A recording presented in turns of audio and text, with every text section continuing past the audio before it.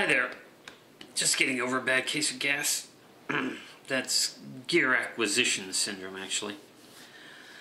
Over the years, I've been guilty of it, let's just say, purchasing a little more than I actually needed. In many cases, purchasing just because it was different, just because it was new. Listen, keep one thing in mind. Camera companies are not in the business of keeping you happy. They're in the business of keeping their shareholders happy. Unless, of course, you happen to be one of those shareholders. In other words, they want to sell you something.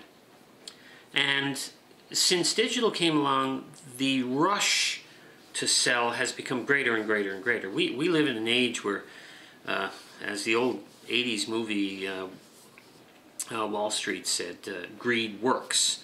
And unfortunately, there's a certain amount of truth to that. These companies just want you to buy. The result is that you often make purchases that maybe you shouldn't have. I first got into Micro Four Thirds a little while ago with this camera right here, a few years back.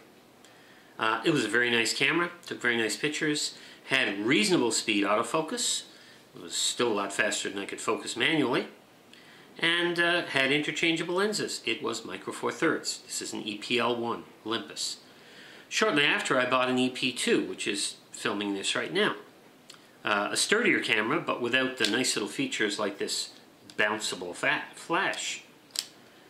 Anyhow, over the next period of time, I ended up purchasing this camera, the EPM1. And that was my first mistake.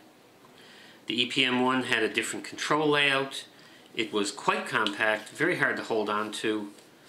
I used it for video for a while, but now, because it has faster autofocus than the older cameras, I've simply stuck this telephoto zoom on it and a viewfinder, and it sits on my kitchen counter waiting for the family of pheasants to come out of the trees in my backyard.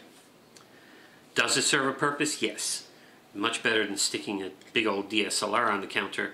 Doesn't take up much space. I can even sit it there vertically. Enough about that. What did I learn? Didn't really need all that.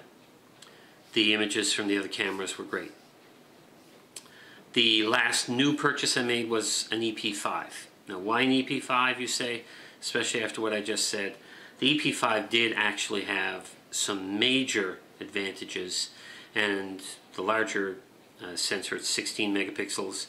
It had better autofocus, it had a touchscreen, a lot of great things, and it was also a very good deal. It will do me now for quite some time. I think I'm over the gas. In digital SLRs, I really have hit the wall. My last purchase was a Pentax K3. Now, please, no comments about how, why didn't you get a real camera? Pentax is a quite capable camera system. And the K3 is a very nice camera with dual card slots. That was something I really wanted. I do an occasional paid gig. And when you are taking pictures with one card, there's always the risk that something will go wrong with that card.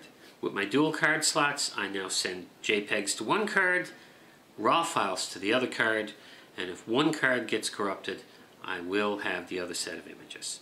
So, it serves a purpose. Will I be buying the next, latest, greatest digital SLR from Pentax or anybody else? No. I will purchase one if I need to because my camera died. But other than that, no.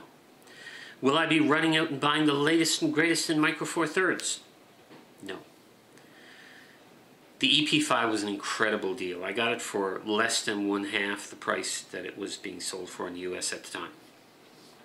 As a result, it was a little hard to pass up. But now it will serve me until, as I say, it dies and needs to be replaced. So, beware. Remember, camera companies just want your money. The only camera company that seems to be a little bit concerned with those of us who aren't professionals, which Canon and Nikon do take good care of, those of us who aren't professionals, well, I guess the only company really that really does its best is Fuji, because at least they will keep bringing out firmware upgrades that will make their older X models as close to the new models as they can get. Well, anyhow, I think I'm over my gas. Hopefully, I'm on the recovery. So long for now.